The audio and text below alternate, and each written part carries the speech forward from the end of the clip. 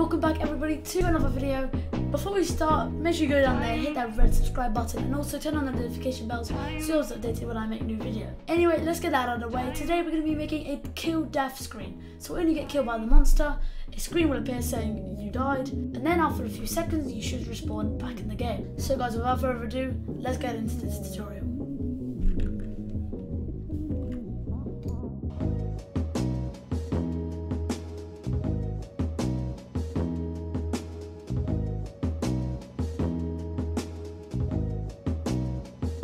Alright, so we're in our map as I showed you before, and we want to make that death screen. So this is going to be quite simple. Just go to your starter GUI in the top right corner, click plus, insert screen GUI, and in the screen GUI we want to insert a text label, just like that. Alright, so now once we have this text label in, what we want to do, we want to double click on the text.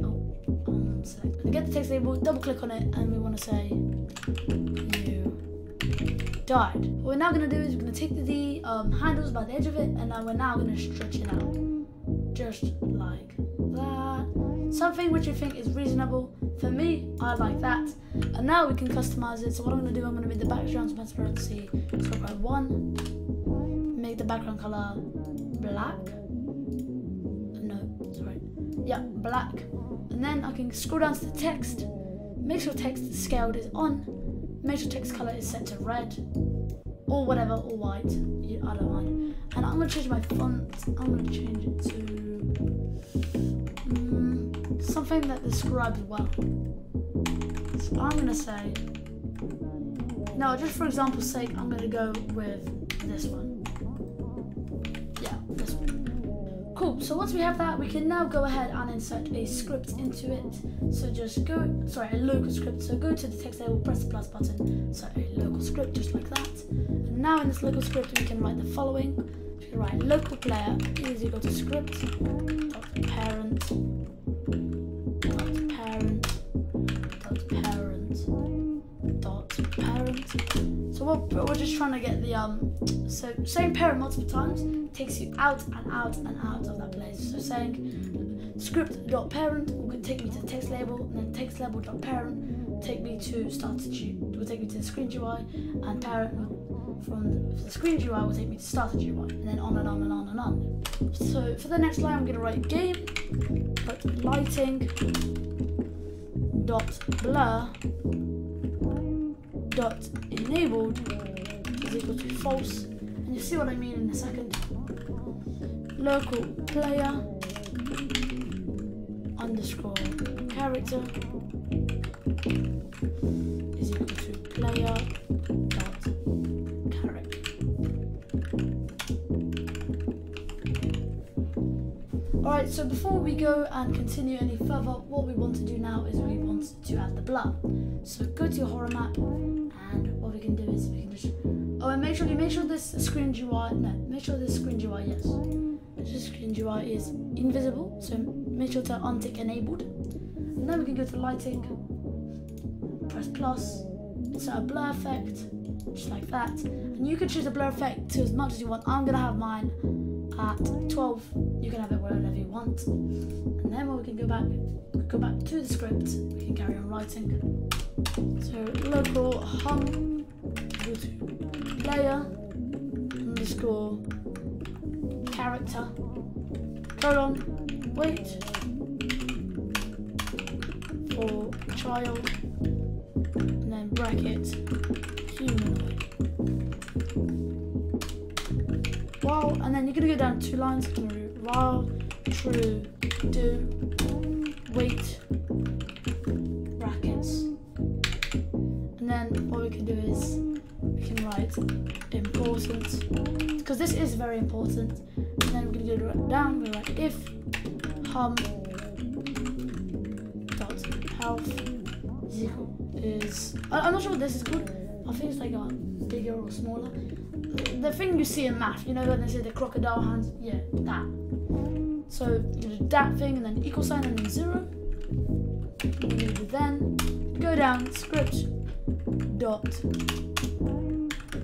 parent dot visible equals true game dot lighting dot blur dot enabled equals true, and then wait brackets game dot players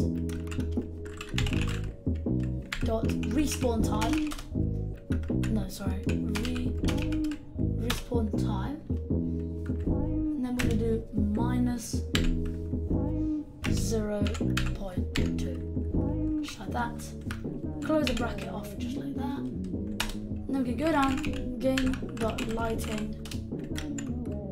Is that how you spell it? I'm so silly. Game.lighting.blur.enabled is equal to false, and then break. Just like that. And this is the script right here. That's literally it. So what we can do now is just make sure to check for your script there are no mistakes. So I'm just gonna have a look for any spelling mistakes. Nope, I think I'm good. What I'm gonna do is I'm gonna close this off. I'm going to disable the blur temporarily, and then we're gonna press play. Let's have a look if this works. Okay, so immediately in the game, as you can see, the dummy's chasing me around already. Go away! Go away!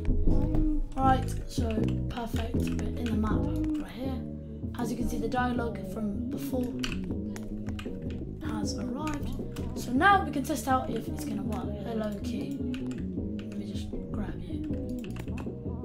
Hello. There we go. So walk up to the door, put it like this. Yep, should work. And then open this drawer, grab the key, open this door. Oh no, I see a monster. The monster killed me. Oh no. Let's die. Let's die. So okay, so I've just gone through a few stuff, and I think what I've done wrong is I need to enable this. But I literally have no clue. I think I need to make this invisible. I don't know, it's a small difference, but they may actually work that way. Let's have a look. Alright, so we spawn in the game, let's do the same thing again. Let's grab this key. Let's open this drawer. Oh, what the heck? Hello? And grab this key, and go inside, and let's see if it works. So let's go to here, press the character. Ooh! Hey! And there we go, it's working. That small difference actually made it work. Amazing. And as you can see, we respawn. So guys, if you are having that issue, make sure to do what I just did. Don't make the screen UI invisible, make the text label invisible.